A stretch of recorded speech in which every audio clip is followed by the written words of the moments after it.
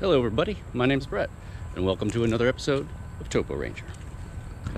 We are in Wrightsville today, and basically what we're going to do is we're going to go to a place where I did an episode where I actually discovered some ruins kind of embedded in the side of Kreutz Creek, inside of the creek wall, just as the creek goes right into the Susquehanna. And I figured out at the time what that was. I figured out it was a sawmill. I forget what the name was, but the creek was a little bit too deep to go across that day. So I thought, well, why don't I come at it from the other side, and maybe we can just walk up the creek and then slide right down and move right on top of the ruins. There's a big old piece of the diabase, I think, right there. And it's very hot today. It's 95. The heat index with the humidity is supposed to feel like 105, which is really just too hot for me personally. Unless I'm doing something in the water, 105, that's way too hot. I get heat exhaustion. And there are some canal ruins down here right at the exact spot where the creek empties out in the river, so we'll go hit those up too. It's a fishing spot I kind of came across a while ago. There's the river, some piles of stuff, macadam, chipped up macadam. Probably use that as fill or something. River, creek. See how it's meeting at that point? First I'm going to take you to the ruins, which are right up here. All right, so this is Kreutz Creek. It's written on the modern maps as Kreutz. It looks like Kreutz Creek, but it's originally was Kreutz Creek. Whoa, we got a tree down. Oh, it's one of those. It's another one of those. That was on the cover of the one we did recently with the green iridescent head. That's a pretty sizable tree down. It's blocking the creek here, so it's somewhat backed in by the river, meaning the river is backing up in here, but not too much. I can see some blocks down there, and where we're going to want to go is up there. You know what would be the best thing would to have a kayak right here and just shoo. What if we just came back with the kayak and put it in and just came down from where we just parked and then took the kayak up here, which would actually be kind of nice because this is a nice, so this would look nice. Let's go down here and check this out. Another thing I wanted to point out at this location was that back in the canal days, when the beginning of the Susquehanna Tidewater Canal, the Pennsylvania part of it was right here at Wrightsville, and they had a big the first feeder dam. That is the dam which stretched across the river and made the river get deeper behind the dam in order to then the canal can then funnel off that extra water to actually put water in the canal. The feeder canal was right there, and you can still see it right here. You can see there's little rocky islands with vegetation growing on it. If you're coming over the Wrightsville Columbia Bridge there, the Veterans Bridge, you can really see it. It stands out. It's quite dramatic. That's the remnants of the feeder dam. So that this was, I would imagine this was all backed up. I'd be underwater right now. Oh man, I'm starting to sweat. It does feel like 105 now. And you can see it's kind of a gunky, swampy area right here, where there's a whole bunch of this stuff matted down. Look at this wet, swampy, gunky. All right, let's go back here into the actual ruins, which are, where are they? Okay, well actually here they are, right here. This block right here. Here's another one. Oh, here it is right here. Okay. The ruins here, there's not much of them. They're all basically right here. I think that block would be one. You know, the water here is almost clear enough that you could snorkel in here, and I bet you there's underwater ruins here. Right here beneath my feet is the main chunk. So I'm standing on a wall about 10-15 feet above the creek level right now.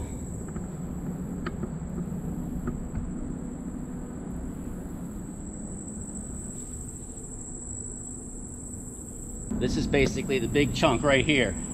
But like I said earlier, I feel like there might be a chance of some underwater ruins here. Whoa, jeez. Oh yeah, look at this. This whole thing right here is all big chunks, big blocks. Look at this one right here.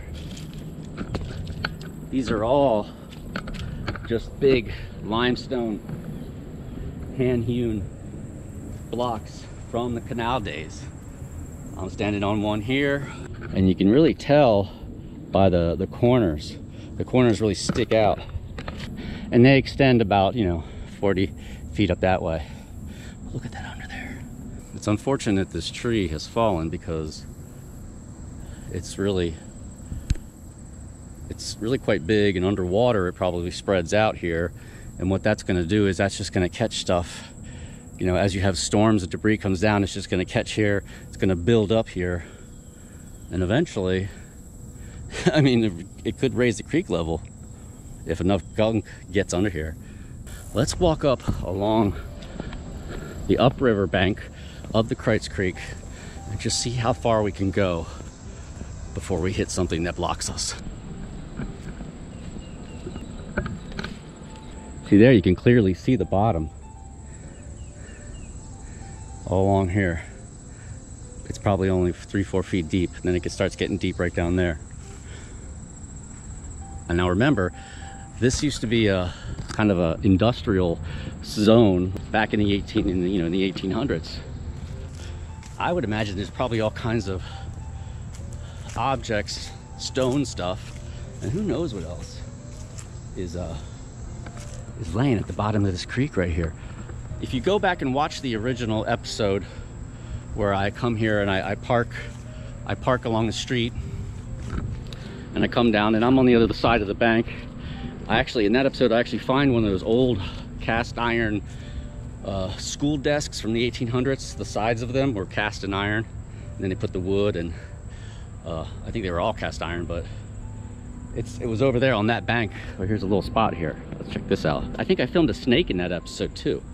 But that episode's probably from 3 years ago. But go check that out and you'll see what I'm talking about when I'm talking about these sawmill ruins. Maybe the thing to do... Wow, look at some of these. Some of these sycamores are just big. I can see something right there. Man, look at these. Look at these sycamores here. These are large trees. And look at the roots. Maybe the thing to do would be to just come here with a mask, snorkel, and fins and just get in the water and just snorkel around.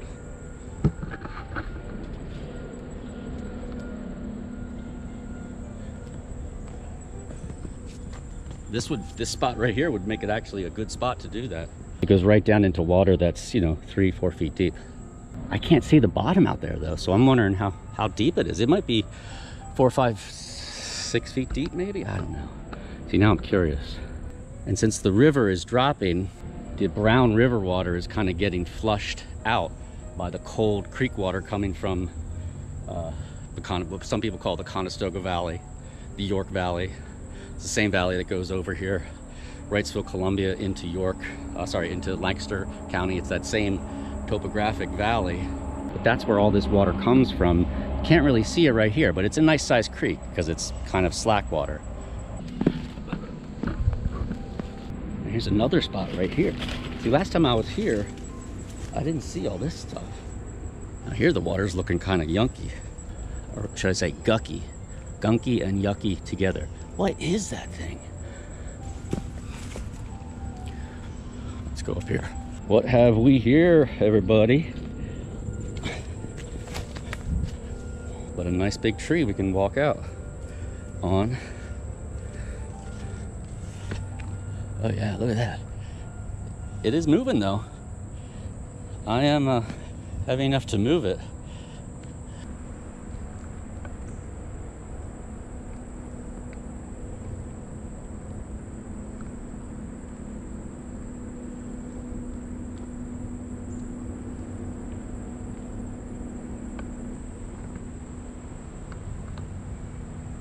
That's going towards the river. That's up the creek, up Kreutz Creek. That looks like some kind of pontoon.